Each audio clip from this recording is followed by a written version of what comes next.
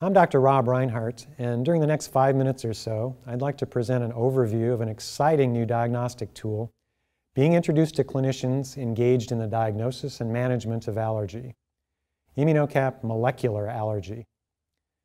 Specific IgE test results have traditionally been used to confirm a suspicion of allergy and to help pinpoint which allergen or allergens are responsible for clinical symptoms. Testing for the presence of specific IgE antibodies to an allergen is a valuable diagnostic approach and essential to making an accurate allergy diagnosis. Today, this testing is either done using serologic or skin testing. Currently, once an allergy diagnosis is made, many unanswered questions can still remain. We're pleased to introduce what we believe represents the next frontier in allergy diagnostic testing, the use of allergen components. So let me explain what molecular allergy is and what testing using allergen components is all about. So you've tested and you know it's allergy, but how severe is the allergy and what is the risk? What is the exact source of the sensitization? Is your patient optimally managed? The answers all boil down to the allergen components involved. Let me explain. An allergen source contains thousands of molecules, but only a few allergen components or proteins are responsible for the majority of reactions. Allergen components can be classified by their stability and even further defined as specific or cross-reactive. For example, complete allergen sources such as ragweed or peanut contain numerous allergens that can be extracted and further identified as either specific to the source or cross-reactive, which are nonspecific to the source. Sensitization to allergen-specific components indicates primary sensitization, and some examples of common specific components are on the screen. Sensitization to cross-reactive components is common and indicates sensitization to allergenic proteins that can come from multiple sources.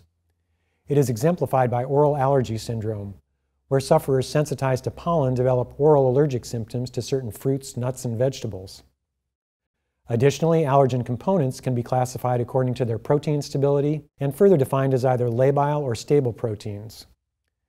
Sensitization to stable proteins, such as storage proteins, indicate the greatest risk for severe allergic reactions. Labile proteins, which are typically dissolved and broken down more quickly in the body, tend to cause more local reactions, whereas stable proteins, which are typically more heat-stable and more difficult to break down, tend to cause more severe systemic reactions. Molecular allergy makes it possible to assess the clinical risk for severe allergic reaction, explain symptoms due to cross-reactivity, and help tailor specific immunotherapy treatment regimens.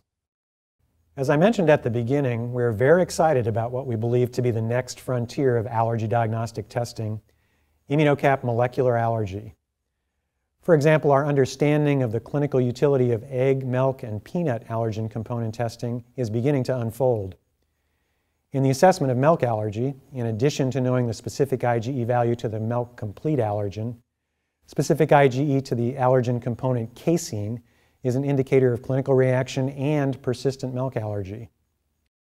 When assessing egg allergy, specific IgE to ovomucoid is an indicator of clinical reaction and persistent egg allergy.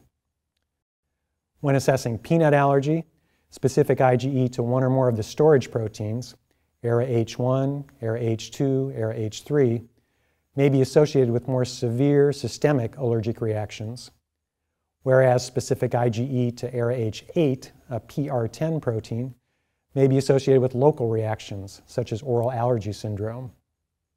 Finally, specific IgE antibodies to ARA-H9, a lipid transfer protein, may be associated with systemic and more severe reactions in addition to oral allergy symptoms.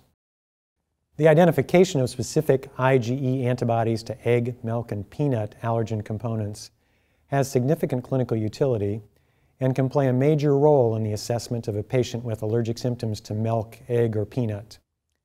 These are just a few examples of the future use of allergen component testing. This molecular level diagnostic testing represents an exciting advancement in the understanding of the allergen source causing the symptoms and the type and severity of the patient's symptoms. I hope you now clearly see how ImmunoCAP molecular allergy contributes to an improved diagnosis, better clinical management, and better long-term clinical outcomes for patients with allergic disease. The future of allergy diagnostic testing is upon us. Thank you for your support in helping us advance the understanding of immunocap molecular allergy.